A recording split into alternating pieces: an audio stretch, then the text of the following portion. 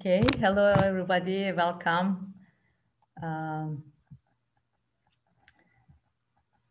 So let's wait the class to fill.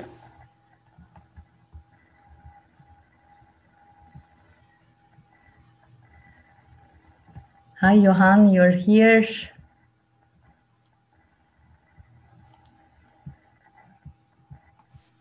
Do you hear me? Yes. Okay, do you see me? Yes, we see you, we hear you. Okay, fantastic. Okay, let me, how we can make it bigger?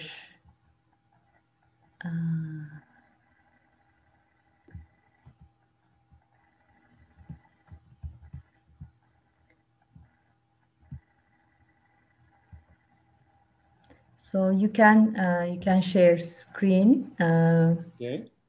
I allow that. Okay. Fantastic. So one thing, how?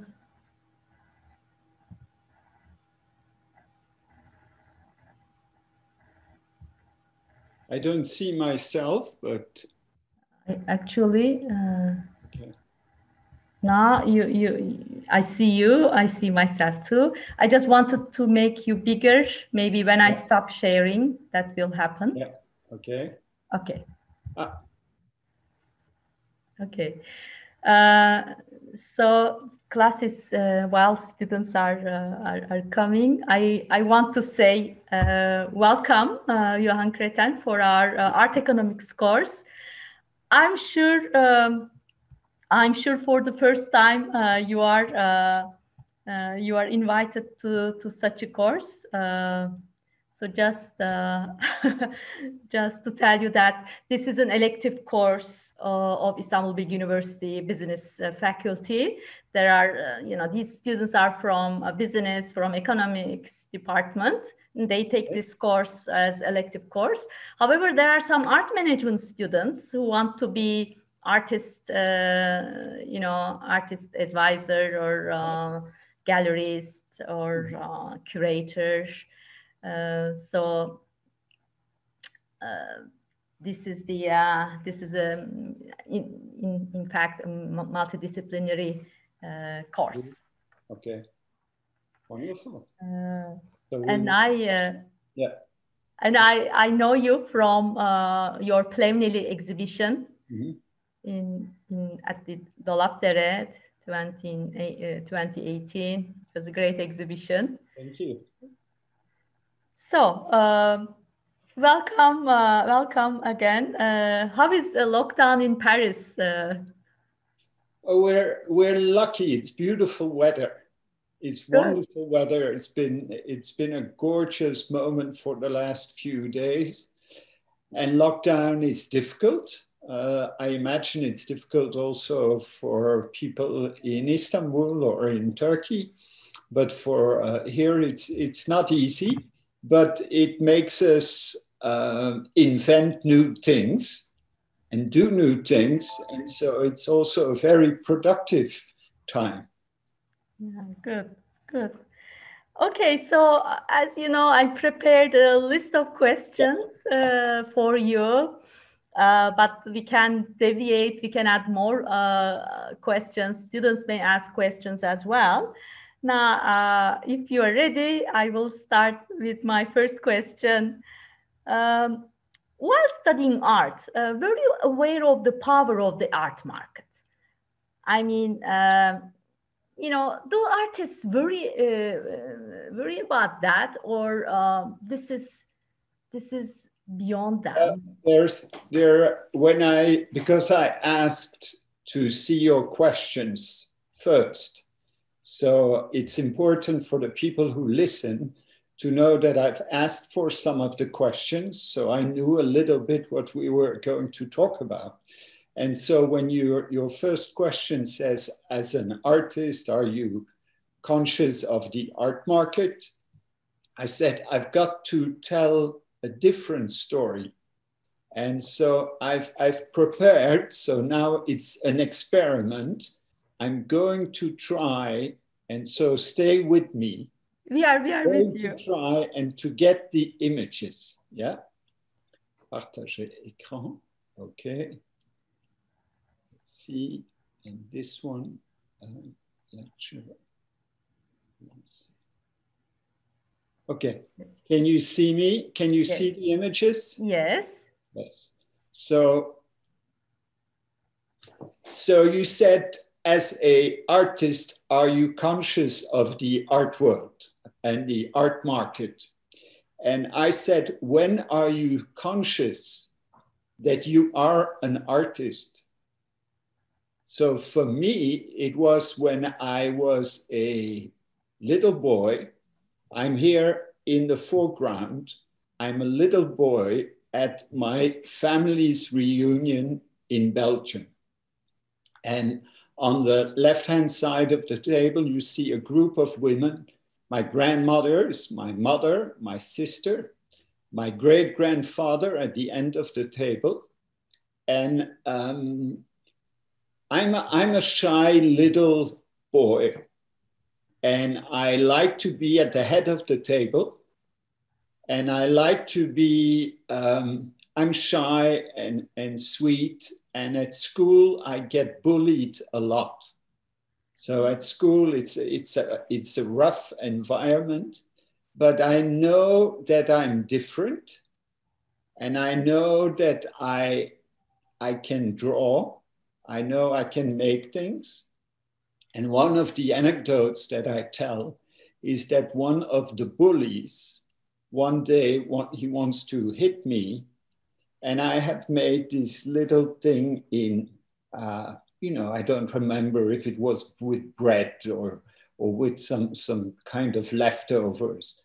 And I made this little thing. And when he wanted to hit me, I said, oh, watch out.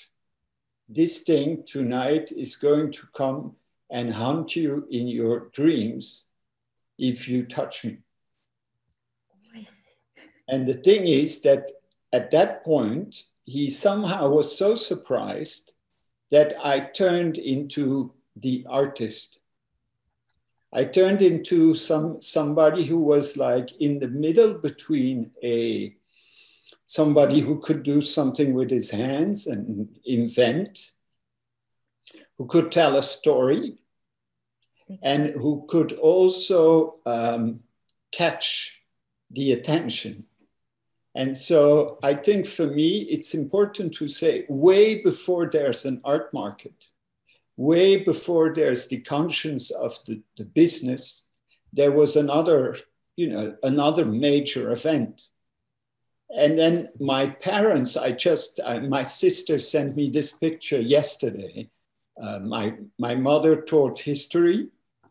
My father was into insurance. But they were always surrounded by books and surrounded also by being very inquisitive about the world. So I think that to go back to your question about the art world, I'm living in a small city in Belgium, and we're in the 70s, and there is this local old prison, and that prison has been turned into a museum. And here you see a picture of the people constructing the museum. Why do I talk about a small local museum called Het Toreke? It's because when I came to Istanbul for the first time, I don't know what year that was, but when I came back, I came for one of the first biennales of Istanbul when I showed my work in the Yerebatan. And I found it interesting and wonderful how such an event like the Biennale in Istanbul could change the world. In the same way as here in this Belgium town, the situation of a small museum could change somebody's life. Did I lose you? No, no, I'm here. So the thing is, there was a local museum, but there was also the event you asked, the art world. When did it really start? It started when I was, I think, 11. I would go to a shop to buy paper and drawing paper, and I would, Maëva, hello, est-ce que tu peux enlever ta caméra? C'est pour le, okay, thank you. Now I lost you. The thing is, there was a local shop selling materials. And I would go to that shop every other day and buy a piece of paper or a pencil. And one day the owner said, young man, what do you do with that paper and that pencil? I showed my work, and the guy said, I was 11. He said, next time there is a market, if you come and paint in front of my store, I will give you all the material for free. Oh, so great. The first step into the art world was to paint in front of a store. And I sold things. I sold things to people who were coming to the market.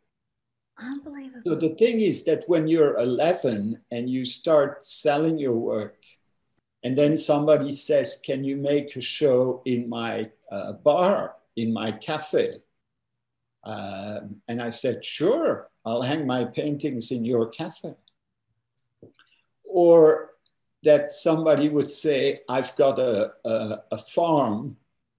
Can you come and make a painting of my farm? And I would take my bicycle and I would go and make a painting of the farm.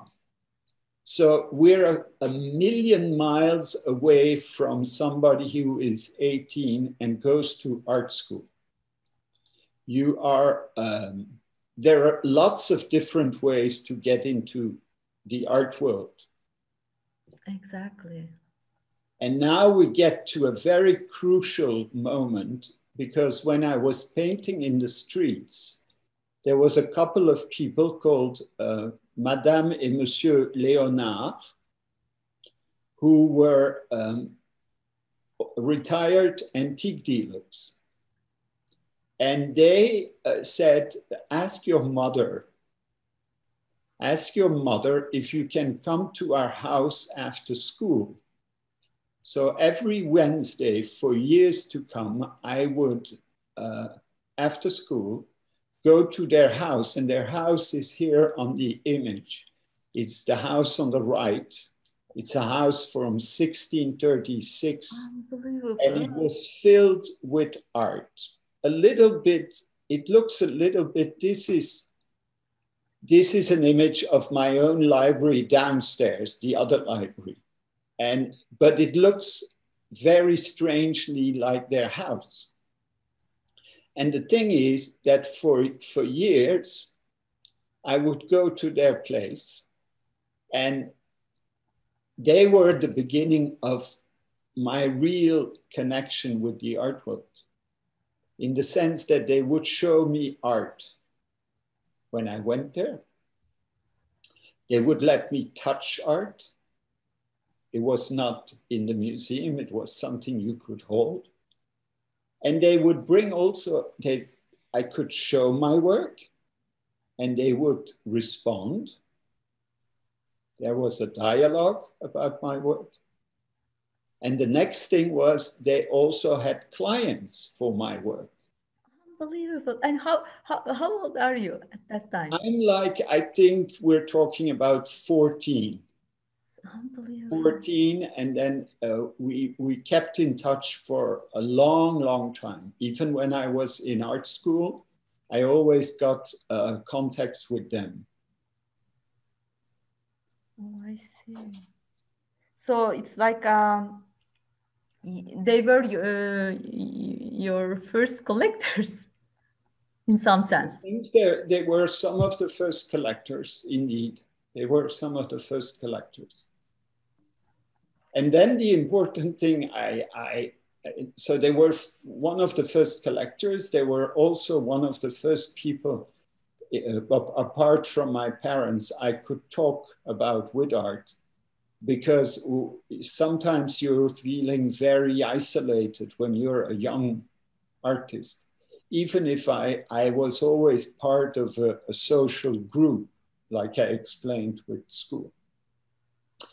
And then to go a little bit farther, then I went to art school. I first became a teacher, an art teacher, because my parents wanted me to have a real job. Yeah, I understand that. They said you need to be able to put food on the plate. And so I became a teacher in 2 years. And then I went to art school in Ghent, in Belgium, in Ghent. But because I was already a teacher, I could go in the class, I could jump classes. And in fact, I didn't lose any time. So I came to Ghent, and I just wanted to show you this man. I don't know if that rings a bell, Jan Hoot. Jan Hoot also, he was a young director who of the Museum of Contemporary Art in Ghent. And when he became director, he started to invite the most important artists of his generation to Ghent. I mean, all the artists of the Arte Povera, Joseph Beuys, Kossuth, all the minimalists, everybody he would invite, Abramovich, all the artists would come to Ghent. And the city of Ghent was so shocked and so disgusted by the art he would show that they turned the budget of the museum to €0. But Jan Hoot, he didn't really care. And he was so smart that he could continue to make his museum work. And when I went to his funeral a few years ago, there were all these old ladies of Ghent at his funeral. And all these men and women who had hated what he had done in the 80s, somehow are today, a lot of them, fans of contemporary art, lovers of contemporary architecture, know more about Arte Povera than you and me, because they were in the beginning so shocked and so they couldn't believe what Jan was doing. But he changed a cultural landscape. The first time I met him, you see there's in the back of the picture, there's an artwork. I forget the name of the artist, but piece of the artwork is on the floor. Can you see it? Yes. Yes, there's a piece of it on the floor. So I went to the museum with my sister and I said to her, look, you've got to stand on the piece on the floor in the middle. And she stuck it on the piece, and suddenly we hear a man shouting, idiots, what are you doing? You are standing on a piece of art. This is impossible. So I said to the man, I said, calm down. You have to stand on the piece to experience the piece in its glory. And he said, you don't know anything. And I said, you don't know anything. That's how it's supposed to be. And then I said, but okay, we'll go away. And it's only afterwards that I understood that it was Jan Hoot. Oh, I see. It was the director of the museum. So my first real discussion was with him in the museum, except that there's something that I still have to add to this story that I now remember, is that in my art school, my teacher's school in Flanders, once every month, there was this strange man who would come and give a lecture about contemporary art. And most of the time, that lecture turned into a fight, because the man would show minimal art and conceptual art, and he would do it in a school in the middle of nowhere. That man was the same man. It was Jan Hoot. Oh, I see. So he was, not only was he a director of a museum, but he also was somebody who would go, it would be like going 300 kilometers from Istanbul to a little town to go and talk about contemporary art.